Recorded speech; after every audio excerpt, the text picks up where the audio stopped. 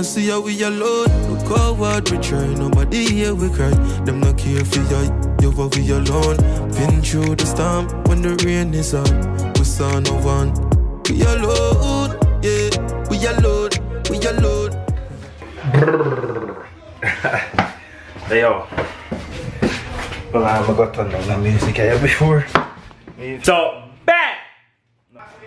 Yeah. Look on your stuff. It's like a couple of days I've been stressing. Both for me, and now I kind of got for the depression, but I kind of have it under control. You know, but anyway, we there do some work. For the last video, I want to see, I probably in time, the whole around has to tear down. Something. But look, upgrade kind of going already, isn't me? Archer. Yes, sir. I respect. Come on, let's say look a bit. So I remember from so I tear down and something. So plumber come in and mats up in work. Get to put up back this. Well, Mike put up back this. And so, you know, and we're there. Same way and I same settings from the last time as well. Remember, and probably remember. You understand? And we're there. You see? So for today now, we're there going to put in some floors. Anyway, so in our room I go. Just think I put on this in. There. So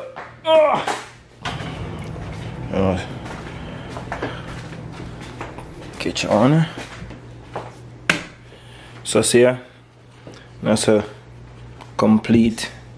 Yeah, complete. Bars dropping baseboard and everything. So we get the floor done. We get the floor done in so this room and in a whole heap of work like no what would I say? No whole heap of problem in and now. So now we start out good. Bars dropping the baseboard them. Yeah. Okay, nice. And Gucci. So problem was you don't know if on this so when I drop in you have to work with the same settings in this side. So you end up that's we there and put in the whole of this floor and you end up that's we have to take out back everything and start again, but we end up we get it line up with that the one there. Boss a drop in the rest of baseboard them so. Why smaller piece name? Same baseboard or? Baseboard trim. Baseboard trim. Yeah man, so that are them on. No smaller one. Alright, yeah? Wanna hear that? Corner bead. Yeah. So we still have in this other side of the Japan. So meanwhile Mike one shut up them. You know? So we have a whole lot of stuff to do. In here so and then over this. And everything I do is skill saw. No murder saw. Yeah, right? You set to 45. Have the angle square. Catch your angle him. Yeah man. No one the bus already? No bus. Alright, catch. Put on the glasses. Yes, I'm wearing the glasses. The one I want a little piece so it's kinda dangerous. Yeah.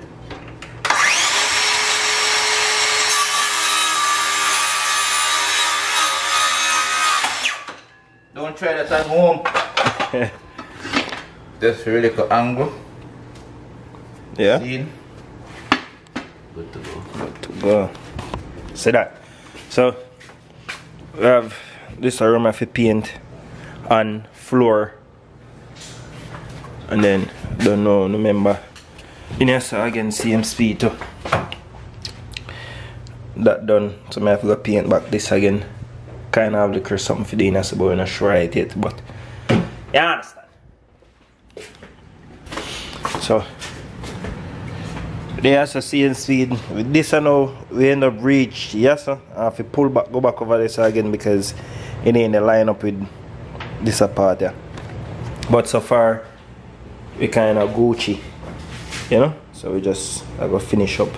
Well me I finish up here so and then we probably baseboard it today or You don't know, but you want to finish also too. You get, you dig. Man, so that I go on for today. I'll look a bit.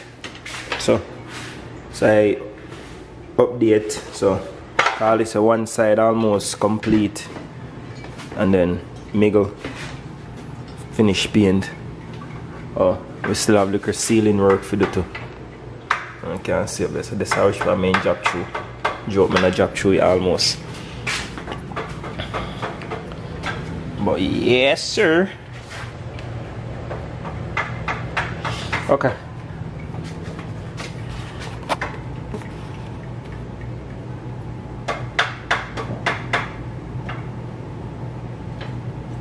No, lose no finger down here, so I make certain say. You understand? You measure 2 times and cut 1 time.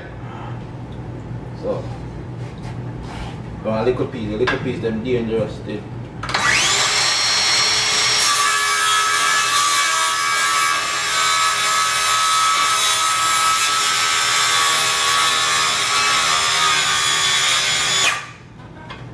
So yeah, them problem there. Yeah, guys so smart. Yeah. And a mattress and my work hard.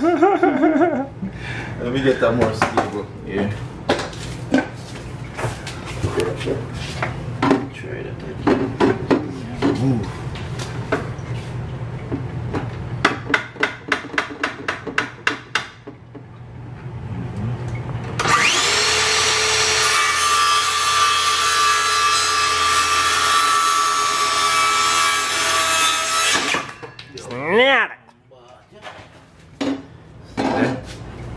Gucci. Now if you understand them angle there too, you know, cause catch them wrong, you have to go come cut again. So I'm going, you know, just like that. It could be long, but we will fix that. Better longer than short. We can always adjust it. But look what I want the tight man is, I want to cut wicked. It's nice up there. So the problem always catch some majority people catch me enough too. Like you cut this side so, and if you cut here so, you always end up cut this side like this side. And end up have to go cut one different piece again. You know? Double corner. But that I go on. With my dirty foot them.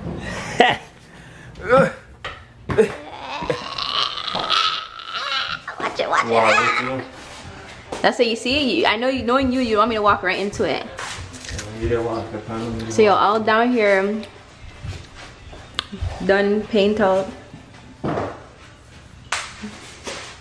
Holy progress! The progress for mine. Wow, wait. Oh my God! Did it go on my? It went on my shirt. It didn't go on my shirt. Like how it went in your head. You say you're wicked? What now? Watch him. Act like he doesn't like to work. You know, watch him.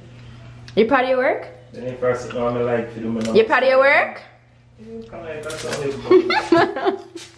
Me like do it, me must go like work. Saying you can do your own home. You can do your own home in Jamaica. Like guys, imagine this type of tile. Well, not even tile, but flooring in a house in Jamaica. You don't really see stuff like this. This will look so nice. I think we're gonna bring the one from the garage. Cause it actually has a cupboard space. It's like literally this. It's not that big. Okay, measure it though. Oh, cause the toilet bowl already has its placement. Yeah. Oh shit! I didn't even think about that. Big up yourself. Big up yourself. You said you feel good. Then if you can do something, you almost feel good in yourself. Of course. That's how I feel when I'm at work. When I do something, I'm like, yeah, Nisha, big up yourself. It's like an accomplishment, you know? Hey, manifest that. Manifest it. It looks good. I'm coming. So guys, it's been a long time. One, since I picked up a camera, and two, since I've done like one of these sit down talk type of videos. A few of you guys reached out to me and was asking me for advice on like for new grads. So I said, you know what, this is long overdue and I might as well just share like whatever I can share with you guys. I'll share as much as I can. I don't really know what to say, to be honest. Most of you guys know I graduated. So for most of you guys already know that I did my nursing. I am an RPN. Going for my RN, actually, it took me a long time. I debated for a very long time if I wanted to go for it, and I was like, you know what? Why not? Like, why not? For the stuff that I'm doing now as an RPN, certain roles that I've taken on even as an RPN, I'm just like, why not actually just go for my RN? Like, it just makes so much more sense. I kind of debated for a long time because I was just over the thought of being in school again. Like, I was just completely over it.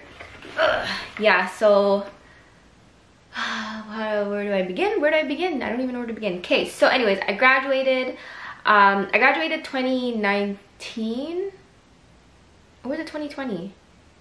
No, so I graduated my nursing program 2019. I think it was like November, December 2019. That's when I finished my consolidation. And then I wrote my license exam February 2020. I passed it on my first try. Shout out to you guys who have been reaching out to me, actually asking for advice. A couple of you guys reached out to me asking me how did I study for that exam, and you guys actually passed, so that's amazing to hear. I just want to also put it out there that if you do the exam and you fail, do not give up. Keep pushing through, keep going. Sometimes we overthink the questions. That's one of my thing is that I found with myself throughout the whole of nursing school is I really overanalyzed any test questions. I thought too deep into it. Remember to always think as a RPN, remember, well, or RN, like whatever you, like your scope of practice. Remember to always think within your scope of practice and just don't overthink it. That's one thing that I really did. Another thing that I also did was I always chose the answer, erased it, and put another answer. So I always second guess myself. So don't do that. Do not second guess yourself.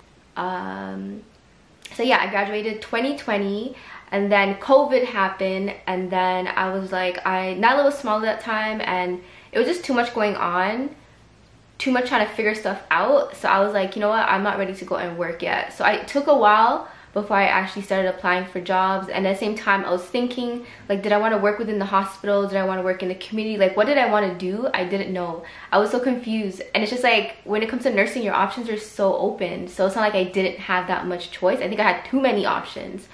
And then also I feel like based on my clinical experience, like some of my clinical experience was like blah, so I feel like I was basing most of my choices or like my areas that I wanted to work in based off of that.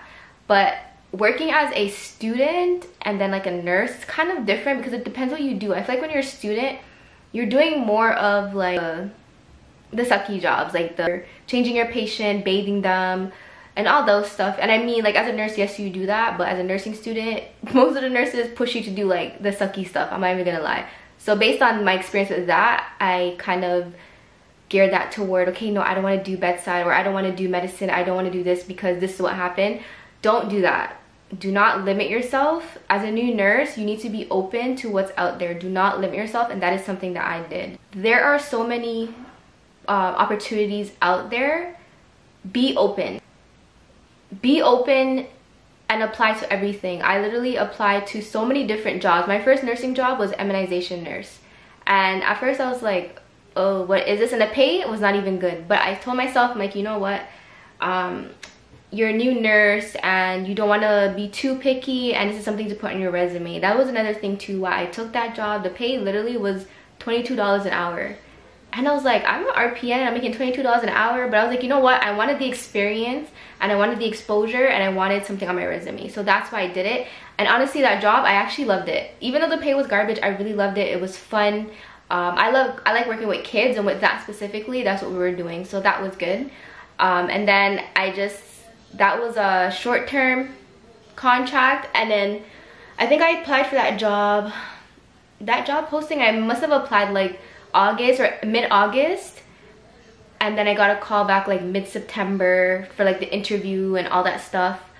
Mind you, this was like a virtual interview, and then they we had to go in for orientation.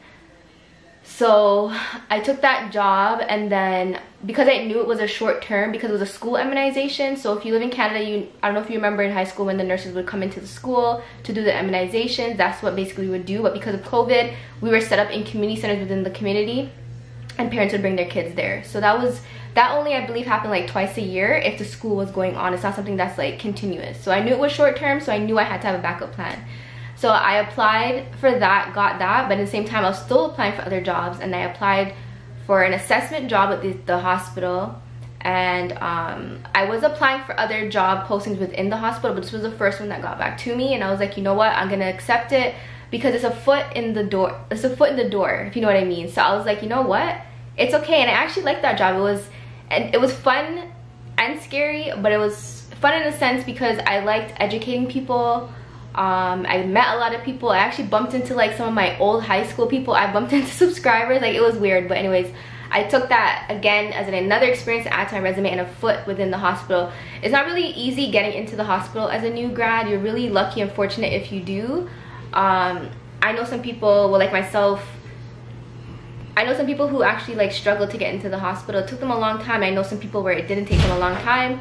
Some people also, it was like who they know. It's like based on who you know. So keep in contact with your clinical instructors, some of your teachers, because they can be your best friends. They can put in a word for you, especially if you're an outstanding student. They will do that. You'll be surprised. They will give you reference letters. A lot of people I know worked within the hospital. Some of them tried to get me a job and it didn't work out, but I said that was fine. I still just went and applied on my own. Again, building my resume, trying to find courses out there to add to my resume. So for example, like you have your nephrology course that you can take. There is the cardiology course that you can take. Those are two good courses to try to take to add to your resume, especially as a new grad. Highly recommend that you guys do that. Some people don't do it, but I mean, if you can afford it, do it. Just kind of a bonus. Look for like little certificates and courses you can add to your resume. So like IV start, there's courses for that. Blood transfusion, I think there's a course for that one as well. Just any little certificates you can add it to your resume. Some of the advice that I've gotten even now is to just be open and start off. Like, medicine and surgery is always hiring. Always, always, always. There's always a shortage of nurses in medicine, believe it or not. And yes, it's part of the reason is because of the burnout. But I mean, if you can go in there, a lot of people are telling me if you can go in there and just even do a year and then just branch off to something else, at least you know you're gaining like experience doing a lot of different stuff. Also NRTs, like the nursing resource team, a lot of different places call it something, or like a float nurse. That's basically what it is. Places call it different stuff, but that is something that you can look into as well, because if you're floating as a nurse, you're going to different units, you're still learning all your skills. That's actually something that I'm looking into, because right now I'm still so confused on what I know what I want to do. I want to get into postpartum, but if I cannot get into postpartum, I'm looking into getting in either medicine or NRT, so like a float nurse, just because you get to go in different areas and find what you like. So those are some of my tips. Like I said, I'm not really new to nursing, but at the same time, applying job wise I am. So these are the tips that have been helping me so far and what I can share with you. I don't have that much experience. I actually reached out to some of my friends, my work friends, and I was telling them like I wanted to do a sit down video with them, because we all have like different experience, different years of being within nursing, starting new units, and I told them that I wanted to sit down with them and like share that experience with you guys, because I feel like that would help you guys, and I think it would just be fun to do. But yeah, let me know down below if that's something that you guys would be interesting, because my friends we're all coming from different backgrounds, different years of nursing. Some of us are RPNs that are RNs, some of us just want to be RPNs. So I feel like that would be an interesting video just to hear and see, because I remember when I was like doing nursing, I was surrounded around friends that were nurses. My sister was a nurse, so that kind of helped me and guided me a little. So if you guys want to hear that or see that video, let me know down below. Don't think I'm going further with this video, because obviously this sit down and talk already dragged it out, but I hope you guys enjoyed today's video. As you guys can see, the basement is moving along. It's slowly coming together. It's just kind of hard to do it all in one shot, or like a shorter span of time, I should say, because everyone's just working and like doing stuff. So happy to see the progress though. It's nice to, like, when I'm editing the back of the videos and I'm seeing the progress, I was like, holy, like when I think back when we first got this house, like I need to find the video when we first got this house. Like we had green carpets. Was it green? It wasn't green carpets. We had these ugly carpets on the stairs. But anyways, I'm gonna have to find that video and insert, just like put little clips of like before and afters of stuff we've done, because it's come a long way. It really has come a long way. Anyways, don't forget to subscribe to the channel as per usual. Big up your guys' self as per usual, and I'll see you guys in the next video. Been through the storm when the rain is up. We saw no one. We alone.